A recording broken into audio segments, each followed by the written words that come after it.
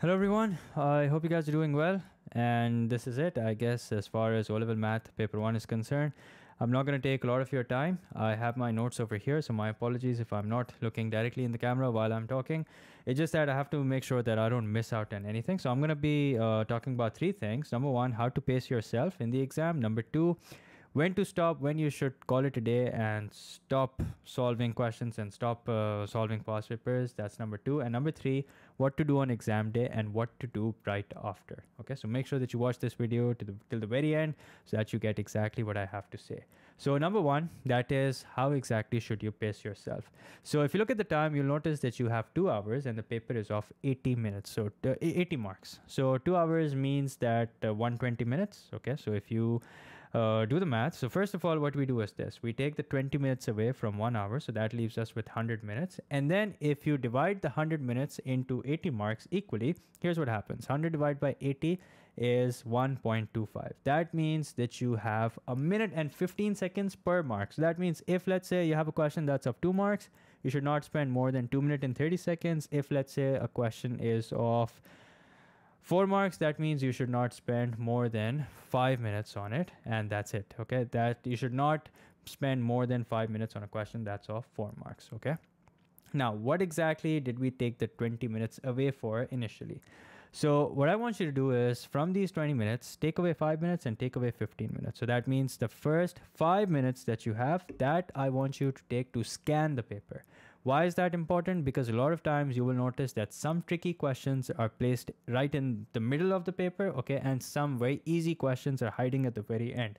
So once you've scanned the paper, take a good 5 minutes to do that, okay. I know during these 5 minutes you'll be very tempted to just pick up your pen and start solving. Don't do that, okay. What I want you to do is just take a deep breath, scan the paper, mark all the questions that you think are very easy and you can solve in a heartbeat. And once you've done that, those are the questions that I want you to start from. Okay, so I want you to do this for the first 5 minutes. The second you get the paper, this is what you need to do. Then once you're done with the paper, remember what I said, you should not spend more than a minute and 15 seconds per mark. Now, hopefully you will have 15 minutes left at the very end, and these 15 minutes are to check the paper. Okay, now since this is paper 1, that means you won't be allowed a calculator, so you got to make sure that you don't mess up any calculations, and you make sure that even while you're solving, if there's something that's involved that has taken a lot of working, then just check as you go along rather than that I will check at the very end, because again, you're not absolutely sure if you will have the time to do that. Okay, so again, try and make sure that you pace yourself. If you find yourself getting stuck in a question which you think is taking a lot of time, then skip it or just put it on hold, do the rest of the paper and then come back to it. Okay, so that's how you need to pace yourself. Also, one thing that I didn't mention over here but I've just realized that I should mention, and that is do a quick stationery check. Just pause this video right now, make sure that you have your pencil, scale, eraser, sharpener, compass, protractor, not your calculator, it's paper 1. Okay, please don't try to sneak in a calculator.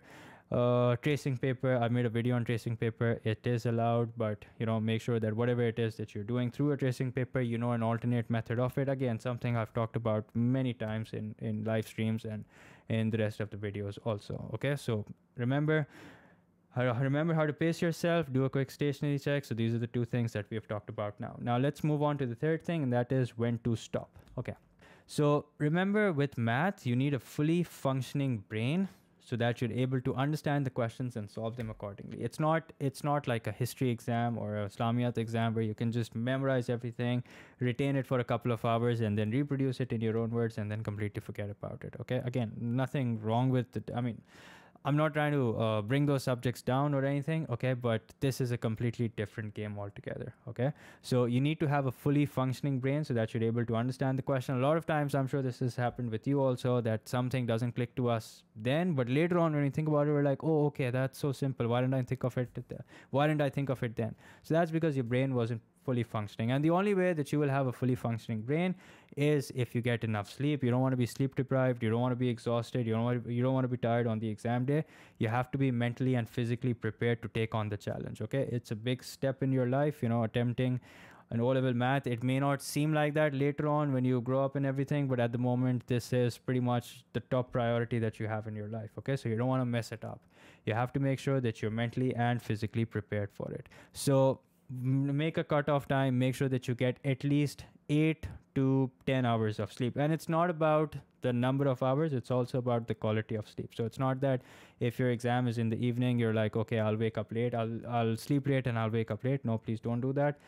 So if your exam is in the morning, then just make sure that maximum, I think that you should sleep is by 10 p.m. Okay, not later than that. And a day before the exam, you should not be testing yourself too much. So if you have your exam tomorrow, which you do most likely, so just make sure that you don't attempt a past paper, because you don't want to end up in a state of panic. If, let's say, you attempt a question and then you, God forbid, if you're unable to solve it, it's possible, it's likely that you may not be able to solve it. Then what will happen is you'll go into a state of panic and you'll probably start questioning your own preparation.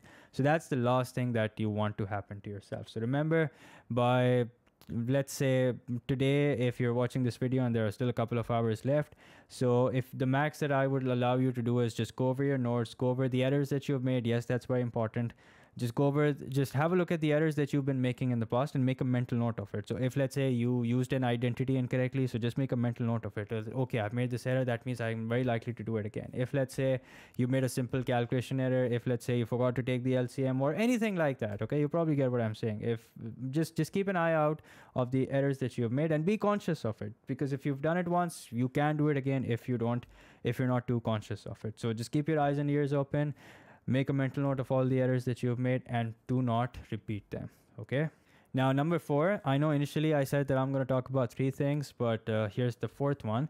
And that is, what should you do on exam day and what should you do right after? Number 1, try and stay away from, okay, now this may sound weird, but try and stay away from extremely negative people and also extremely positive people. Now, by extremely negative people, by that I mean, people who are always like, oh, I don't know, I'm failing, I don't know anything, can you help me with this, can you help me with that, do you know what this concept is, do you know what to do in a question like that? Please just stay away from them. Okay, you're not going to lose your friendship. Just tell them, I'm exhausted myself and I'm quite nervous myself. I don't want to end up saying something. I mean, I don't want to misguide you or something, because I'm not too sure of it myself. Okay, so just excuse yourself. Okay, if you think that friend needs genuine help, then see if you can do that. Okay, but try and stay away from extremely negative people. Number 2, also try and stay away from extremely positive people. Okay, now I know this may sound weird, but you'll always come across people who are like borderline arrogant, and they're like, okay, I don't need to go over the notes, or I don't need to revise, I'm 100% prepared, I'm gonna get an A star. If you have such friends, if you have such people in your circle, then just stay away from them. Okay, just spend time with yourself and that's it. You're not gonna lose any friendships if you don't spend time with these people. Okay, and once you're done with the exam, if you're feeling like extremely confident about it, only then engage in like a detailed discussion. If not, if you have like the slightest bit of doubt about your exam, then do not discuss it with anyone. I repeat, do not discuss it with anyone, because this is not your last exam. You have exam probably day after, or you have exam probably the day after, or maybe 2 days later, or anything like that. Okay, so do not engage in a discussion. You don't want to enter into a state where you're demotivated because you haven't done too well. God forbid, I'm not saying that's going to happen, but God forbid if that's what you don't want to enter into that state. Okay, and also remember, now just a couple of general things and that's it. There are a few things that are beyond your control. So taking too much stress about that is not going to help. In fact, if anything, it's only going to make matters worse. Number 1, the threshold. I've been getting like a million questions about what the threshold is going to be, and just like that, the difficulty level of the paper. Okay, so I can right now stress as much as I want about what the threshold is going to be or what the difficulty level of the paper is going to be, but the thing is, I don't know. Okay, so none of that is going to change what the outcome is. The paper has already been made, it's probably been shipped or whatever, printed, whatever, okay, and it's just waiting there for you. So me sitting here right now, taking a lot of stress about how difficult will it be, or what the threshold is going to be, is not going to change anything. Okay, so focus on what you can control. That is how you can make the most of whatever time it is that you have left. And whatever it is that you can't control, just don't worry about it. So I guess that's it. I don't think I have anything left to say. Yep, just don't do anything that's out of routine. Don't eat anything that's out of routine. Don't experiment. This is not the time to experiment. And yeah, stay sharp, keep your eyes and ears open, And once you're done with the exam, do let me know at least how it goes. Okay, so that's it.